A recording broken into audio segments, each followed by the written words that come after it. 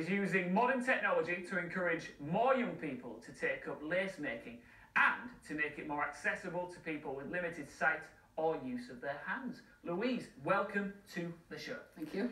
First off, thank you for bringing in all of this incredible lace. Small collection. Yeah, but what is it that drives you to do this to begin with?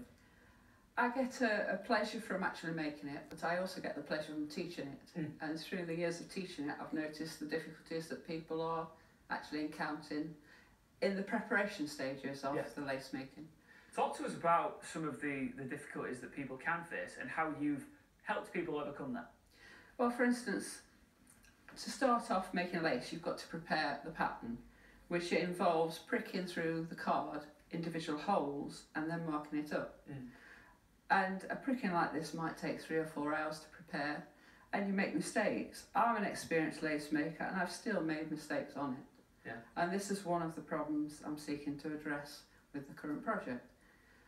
It's a very time-consuming process, and a lot of people are put off doing it because of that.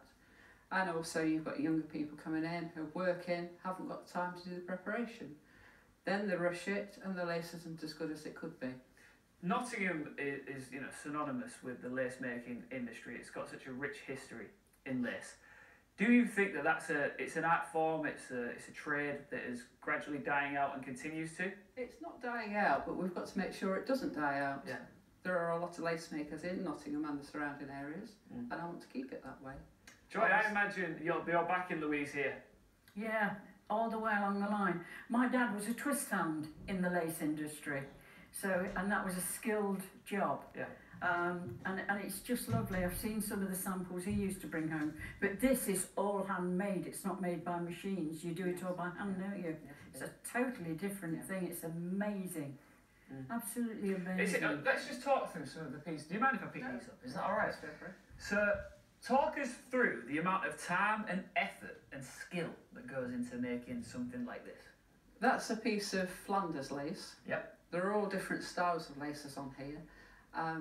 You start off, you prepare your pricking like this by hand, you mark it up, then you've got to wind all the thread onto individual bobbins, then you start making the lace and putting pins in and working the stitches, put more pins in. So you'll have, for example, this, can I just take this, it's almost like a diagram, isn't it? So you start off with that, and then, so I'm trying to get my head around how it becomes. I'll show you on the lace pillar. Let's do it on the lace. Talk us through what you've got here. This is a travel lace pillow, which just packs up into a little box. Look at that! And opens up. It's like the TARDIS. Opens up to become the lace pillow. And this is a roller pillow to make an edging. And you just open it up, and all the threads are wound onto the bobbins ready to work. That is amazing, isn't it? Joy, what do you think of that? It's amazing. It almost looks like an incredible collector's item. They can be collector's items, the bobbins. I've got a tremendous collection. I'm dazzled by it, so I wouldn't know where to start. You start in the pattern that's underneath. Those bobbins are worth a fortune as well, aren't they? These ones were made by my late father, actually. Yeah. So they are very precious to me. But you start off, you look at the pattern that's underneath there, take them off the travel, and you get the pair of bobbins and the next two to them, and you work a stitch with 4 bobbins. Look at that, and it's just going round as you go. And you follow the pattern that's underneath it. Now that, to me, looks like it requires years of training. You've only got to be able to count to 4. There are only 2 stitches. I can just about do that. Can I have a go? Yeah, sure. Let me just undo that last one because that's the easiest stitch. I'll be really careful though. Okay. So I'll do it slowly. So I've got these 4 bobbins. You number them 1, 2, 3, 4. Yeah. Put 2 over 3. 2 over 3. Now 2 over 1. Where's your camera? Which is this one. And which one, sorry? 2 over 1. 2 over 1. 4 over 3. 4 over 3. And 2 over 3. And 2 over 3. Yeah, so that's the first stitch. You move that to one side and get the next 2. And you just keep going? And do the same again. Over and over? Yes. Wow.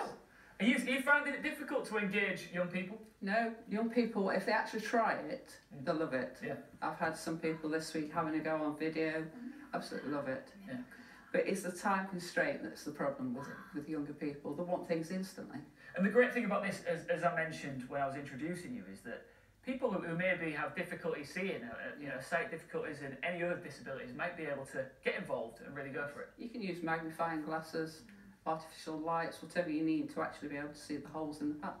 As long as you can see those holes. Yeah. I've known people with one hand who's had a stroke be able to do it with one hand. Wow. You don't have to have both hands operational. Louise, first off, I already feel really relaxed. It seems very therapeutic to do. It is. How do people get involved? There's lots of classes about. I teach in Nottingham on a Monday afternoon at Sherwood. Yeah. That's one class. I teach in Derby. I travel down to Leicester on a regular basis. Yeah. I travel throughout the country and into Europe this year. Amazing. Well, thank you so much for coming in. And can you do me a massive favour? Yes. Can you make Martin a lace t-shirt? Wicked, wasn't it? That How many hours would it take though? How long have I got? That's all we've got. Thank you so much. All right, now with more news from across the county, Kate Chapman.